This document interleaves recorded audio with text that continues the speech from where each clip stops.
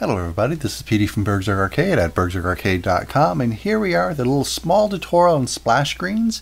I decided to go ahead and make this one here while I was uploading some videos, just because I do get asked this question a few times, and it's pretty simple to do. So I've broken it down into two examples here, and the first one is just displaying a splash screen for a certain amount of seconds, and then you go off and do something else. Usually it's loading up another level. Basically it can be whatever you want, but I think in most cases just load another level. So let's go ahead and look at the scenes here.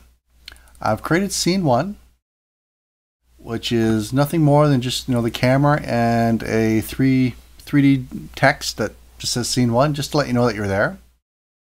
And in scene 0, I've gone ahead and threw in a GUI texture for my splash screen, but really you could have anything going on here. You could have maybe a video playing or whatever you want, some game object there up in your hierarchy.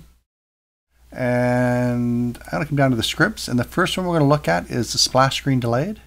So I'm going to go ahead and just drag this on, and we'll notice that I only have one public variable here, and that's our delay timer.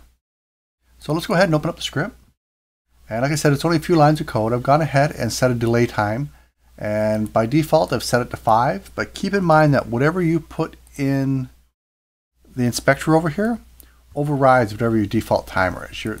By doing this here, you just kind of guarantee yourself that by default you're going to have a time set in there. So after that, I've come down to my start function, and I've actually changed the start function from void start to IEnumerator start. And it's just because I'm using a yield statement in here. And all I'm going to do is just wait for the amount of time that we've specified here. Now, because this is a float, you don't have to wait for like a whole second. You could easily have waited for 3.5 seconds or whatever you want your delay to be. And then after that, you want to go off and do something. And in this case, I'm just going to go ahead and load up scene 1. Now I'm just going to leave the default at 5 seconds. It's not that long, but it's long enough to know that something it was waiting. So we just wait here, look at the screen, and there we go. It goes on to scene 1. Great. But most of the time when you're using a splash screen like that, you really should be doing something in the background instead of just having your device sitting there doing nothing. So for that example, I've gone ahead and made splash screen loader. So I'm going to come in, and I'm going to go ahead and remove this one. And I'm just going to drag the splash screen loader on it. And we have two variables here. Again, the delay time, the default timer is 5. And it works just the exact same, the amount of time you want it to wait, and done. So the way I have this script working is I want it to delay for a certain amount of seconds, which in this case is 5. But while it's doing that, it's going to be doing stuff in the background.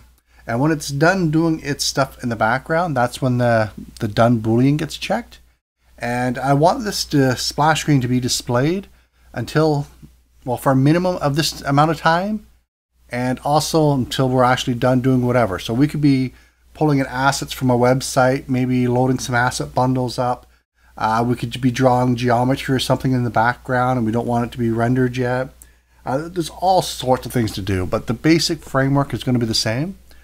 So let's go ahead and we'll load this script up. And as we see, we have my two public variables up here, my delay time and my boolean done. And I've gone ahead and set a private float here for a timer. Now all this timer does is just count down from whatever time we have set up for in our inspector. So as you can see, we come down to start. My timer is set to delay timer. And the first line in update, it just counts down. So after we set the timer, we're going to call this coroutine. It's just going to be some function that does something. And in this function here, it just, maybe you're fetching assets, whatever. You're doing something, but the key point is that you're going to have some sort of yield statement in there. And, well, you need the yield statement because it's a numerator. And after the yield statement, you want to check to make sure that everything was done properly the way you want it to. And then you're just going to set the flag to be done.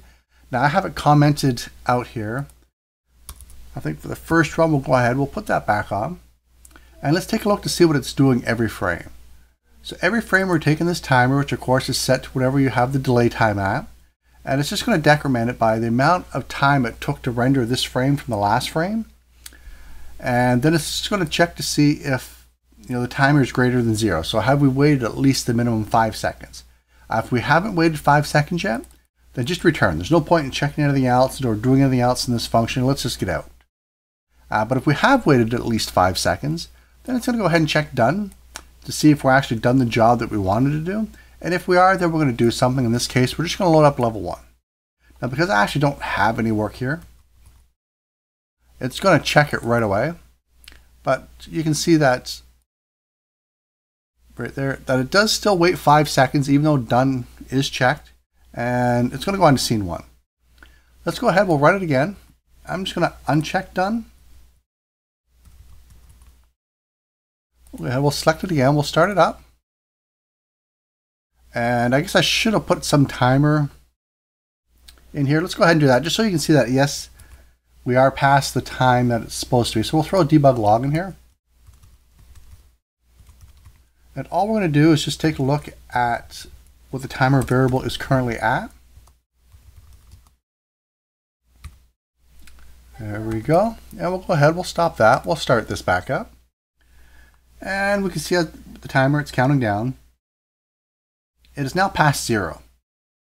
And done isn't checked, but we're still sitting here. So if we came over here and actually checked done, it would actually go on to the next scene. So there you go. And actually, by adding that timer, it made me realize that we really don't need to decrement the timer every time, even after it's reached 0. So I'm going to go ahead and actually just move this in here. This way here, if we haven't waited the 5 seconds, go ahead and decrement the timer. If we have waited over 5, in return. And if we have waited over 5 seconds, there's no point in wasting that one cycle to decrement. So yeah, there you go. Very simple splash screens. You should be able to expand on this pretty easily, and I hope that answers your question. Thanks for the question, and I'll see you later. Bye-bye.